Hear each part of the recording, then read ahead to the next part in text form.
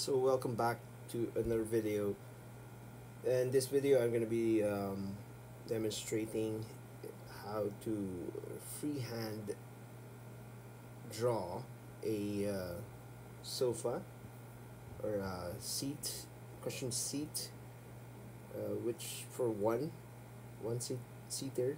And so the very first thing that we need to do is to make a box, which is roughly about, which is exactly 1 meter by 1 meter.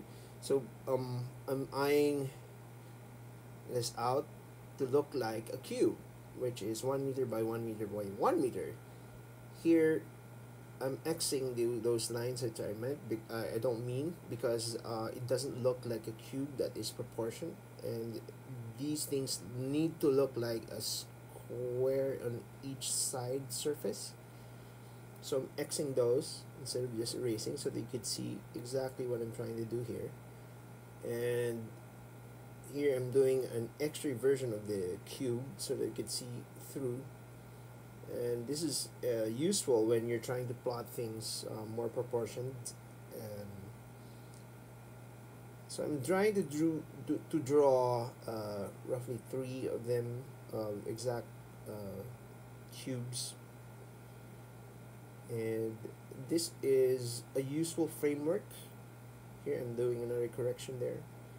It has to look like a square in perspective on each of the surface. So if I don't see that it's a square, I have to make some adjustments. Here again, I'm doing the exact see-through or wireframing because that's the most useful. So I'm doing my third one here already. And here, does that look like a square? Yes. So I'm proceeding on.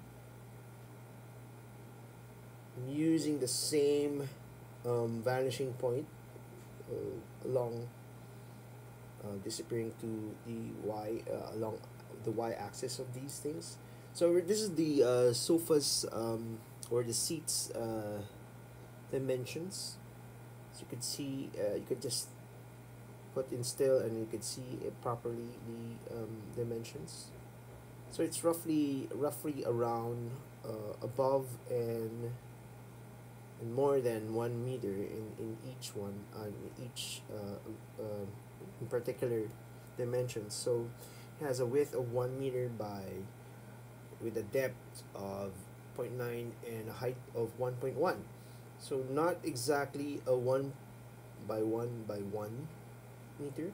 So here I'm trying to determine the the 1 meter, 1.1 meter plus by way of proportioning. So I deciphered from the 0.75 level to the 1 meter and half that. That would give me about 1.125. So I use that dimension to go above, slightly down or less than that, above the 1 meter mark. So that gives me the 1.1 meter height. And here I'm trying to determine the 0.9 meters of depth. And here I go. So so it's not exactly pretty because that's not the point of this exercise. The point of this exercise is to really sketch out in proportion the sofa. You could do a prettier drawing later on, but here you go. So I'm determining the 0.2 width of that armrest, and it's, if I know where 0.25 is and it's slightly lesser than that, and that gives me the 0.2 meter width of that. So the height now, and I'm determining that the it's really there. I mean, here now I'm trying to determine the 0.1 meter raise height of the bottom part of this. So the arm surface is 0.2 meters above the 0.5 level of the sitting square or sitting area. Here I'm trying to match the height of that armrest. There you go. So I'm thickening my pen now so that you could actually see what my exact intentions of these plotted edges. So that's 0.5. So now I'm determining the depth of that 0.6 meter cushion that I need. So by way of proportioning it, and I can determine that as my 0.6 meter, and then I'm just gonna transcend that to there. And that's the edge of that 0.5 meter. Yes, 0.5 meters seating level. So that's the back cushion.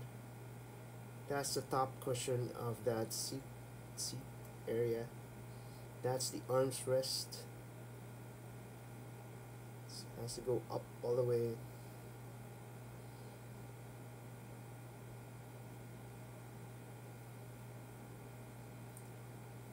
So I'm trying to decipher and think through.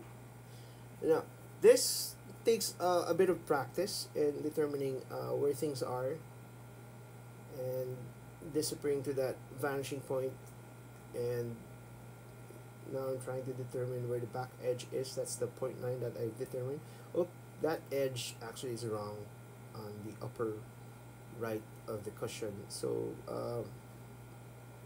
I only realized now that I made a mistake there. So take note, please. So it's supposed to go up with that corner of that right arms rest. And here, that's not where it's supposed to rest. It's supposed to rest a bit more behind than that. So do take note that I made a mistake there on the upper right corner of that back cushion. That's not where it's supposed to be. Right there. I'm trying. Okay, that's not where the edge is supposed to be. And now I'm trying to determine the. I'm just locking the edges of the main edges of the seat. Putting in where the level of 0.5 where the lower cushion is, edge, that removable square, and there you go. With that slight mistake, please do take note to correct that when you're trying to do this. Um, so basically, this is it. Hopefully you learned something.